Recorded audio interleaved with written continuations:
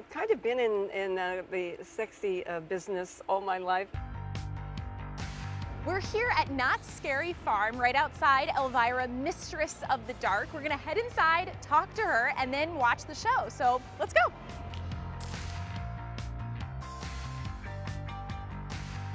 I never thought I would be on this sofa with the Elvira. But, you know, this is cool. This is good too.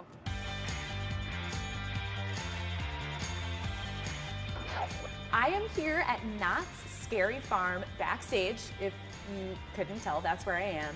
At Elvira, Mistress of the Dark, with Cassandra, who is Elvira. How did Elvira start? What's the beginning? Oh, Lordy, that is so long ago. It was like 36 years ago, and I started locally on television here at KHJ in Hollywood.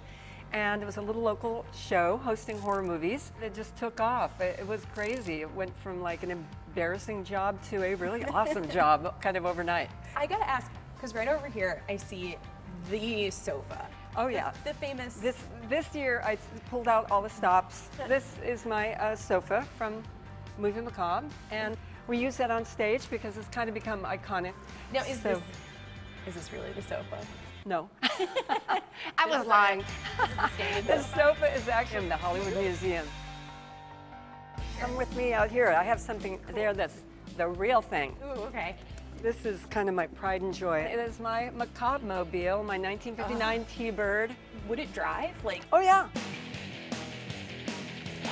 It's been in the museum a while, so I just had it all fixed up and tricked out with all my little gadgets. I had it reupholstered. I added all the little skulls. I have eyeballs here, my headlights, and of course the awesome spider web grill. And then we had this Elvira hood ornament made. So how much of Elvira is in Cassandra and Cassandra is in Elvira? I think somehow my teenage personality got stuck in Elvira and stayed there, and I moved on and became an adult. When I want your opinion, I'll, what will I do?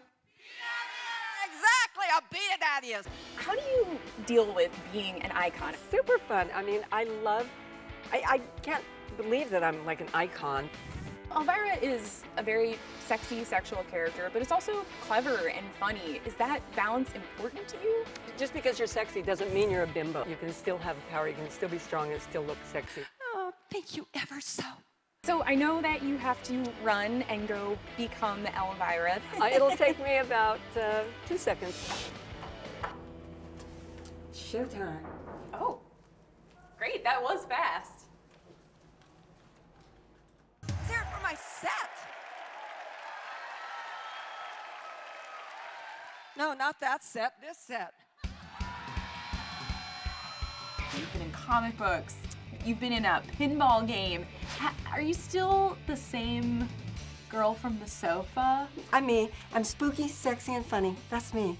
You do something with your breasts. I heard gasps behind me. As men and women both like, I know. That's weird. It was probably me gasping, but the fact that it actually still works after all those years.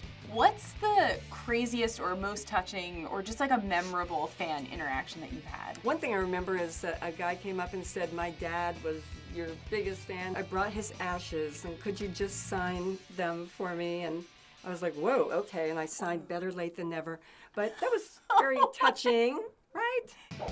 The first time I saw someone tattooed with an Elvira tattoo. So that's kind of awesome because a tattoo doesn't wash off. That's with you forever. Is there anything on the Elvira bucket list? Anything you haven't conquered yet? Wow. God, I think I've done everything. Probably twice.